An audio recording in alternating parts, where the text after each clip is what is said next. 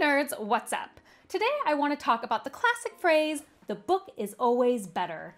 As more and more fantasy adaptations are coming out and we are experiencing a more intense negative reaction to those adaptations a lot of the times, we need to talk about why that phrase has such a bad reputation. We need to talk about how it's actually not really fandoms throwing tantrums and how that phrase is a myth for some people and for some people it's not. We're gonna get straight to the point today, so see you after the jump. So to come clean, I am definitely a the book was better girl. But in the last couple years, I've become loath to say that phrase because it's often hit back with, oh, of course, fans are never happy, or of course you didn't like the adaptation, you'll never be satisfied. It's actually caused me a lot of self-reflection. I kind of wanted to think about, like, why do I say that phrase and why do I feel that way? And one interesting thing I noticed as I was reflecting on this is that no matter the order that I read the book or the adaptation or how much I like the adaptation, I still always like the book better. In situations where I read the book first and was a huge fan of the book, but also loved the adaptation, I still preferred the book. In situations where I loved the book and didn't like the adaptation, I obviously liked the book better. In situations where I watched the adaptation first and loved the adaptation, then read the book, I still liked the book better. In fact, the only cases I could really find where I enjoyed an adaptation better, and I can only think of one time, was in a series where I actually just didn't even like the book to begin with. Actually, one of the most interesting case studies for me was the fact that I read the novelization of the Clone Wars, I think it was, before the Clone Wars came out. I'm pretty sure those books came out first. And I read the book and I loved it, and then we went and saw the movie, but I liked the book better. And it's hilarious in that situation because the movie is the canonical version. The movie is not the adaptation. The movie is the source material and the book is the adaptation of the movie. And I still preferred the book. So even in situations where I'm a huge fan of the adaptation, I still like the book better. What does that mean? And I've come to some ideas on it. So there are a lot of storytelling mediums. You can tell stories through the written word, either full-on novels or short stories or poetry.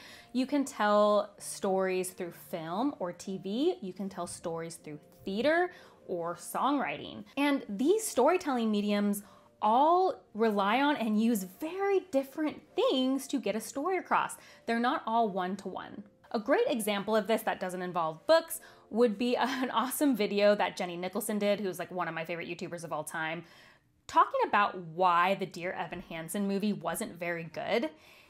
And she talked a lot about how things that work on stage, things that work in the theater, just do not translate to screen one-to-one. And it's interesting because you would think something like the theater relies on storytelling techniques that would be similar to film. They're both visual, but really they don't. There are very specific things in theater that are more acceptable or accepted by a watcher because of the limitations of a stage. This is no different for books and TV and film. They both employ different storytelling mediums that aren't one-to-one. And the fact of the matter is, my favorite form of getting a story is reading. Because I am a reader, I am naturally going to be drawn to the specific techniques that are unique to the written word in storytelling. And a lot of those traits that I am uniquely attracted to are untranslatable to film or TV. Now, this doesn't sound like it is a problem, so why is it becoming a problem? Well, the theory I want to posit is because we have moralized books and TV. TV watching is portrayed as lazy, society going down the drain, stupidity, bad, villain. These messages aren't always clear, but they're there. Whereas we have glorified and moralized reading to be smart, good, heroic, a learning endeavor. And while I know we could have an entire conversation on what has led to this and why this is the case, and certain elements of social media and internet and screens and today, like, I understand there is more there. But let's just take it at the base today, because that's not what I want to talk about. I want to talk about how the perception of TV versus books, how that moralizing affects the phrase, the book was better. Because now when someone says, I liked the book better, it almost feels like they're saying it in a superior way, that they have some superiority complex, that they are saying they are better than you because they prefer the pure version over the lazy, boring, less intellectual film adaptation. You are not as good and smart as me who preferred the book version. Now look, I am sure there are very obnoxious people on this planet who think that way because I am on YouTube and I see YouTube comments and it's not pretty. But I'd like to make the argument that the vast majority of people are not thinking that way, and I certainly am not thinking that way when I make the phrase, the book was better. I usually like books better because I really, really value being in a character's head. Being in a character's head, really hearing their thoughts and emotions is something that usually you cannot do in TV and film. Additionally, I just tend to like the extra details that are given in a book. I like a lot of details. I get stuck in the weeds about things.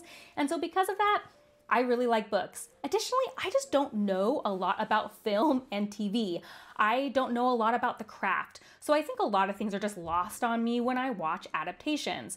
A good example I can think of this is that I once had a coworker who studied film in school, and we watched an adaptation of a book, and she was pointing out all of this stuff in the film and all these cool techniques they used and why they filmed this certain way and why they did this. And it actually made me appreciate the adaptation way more, all the thought that went into it, things that just went over my head because I wasn't equipped to notice things that she was as someone who loved film. But that means we also need to acknowledge and recognize that film has its own unique way of telling stories that are very important and different than any other storytelling medium. When I think of film, I think specifically of music, how music can really define a mood and a setting. There's a reason that good adaptations music often becomes so iconic. And if I wouldn't get demonetized, I'd play some of my favorites there here. But you know, music, costume design, mood lighting, setting, actors who can bring things to life. All of those can bring very specific and special, unique things to a story. And if your favorite storytelling medium involves those elements, it would not surprise me to hear that you tend to like film adaptations of things better because those are the unique story elements that you appreciate. So the phrase, the book was always better, is a myth, sort of. It just depends on which storytelling medium you like best. If you are a reader and your favorite way of getting a story is through reading, you will probably always find the book to be better, in general. If one of your favorite storytelling mediums is film or TV, then there are gonna be a lot of cases where you probably like the adaptation better. And if you like both storytelling mediums, it might just be up to the adaptation on whether you like it or not. And so when someone says, I liked the book better, it isn't always intended as a moralizing statement or as a holier than thou statement.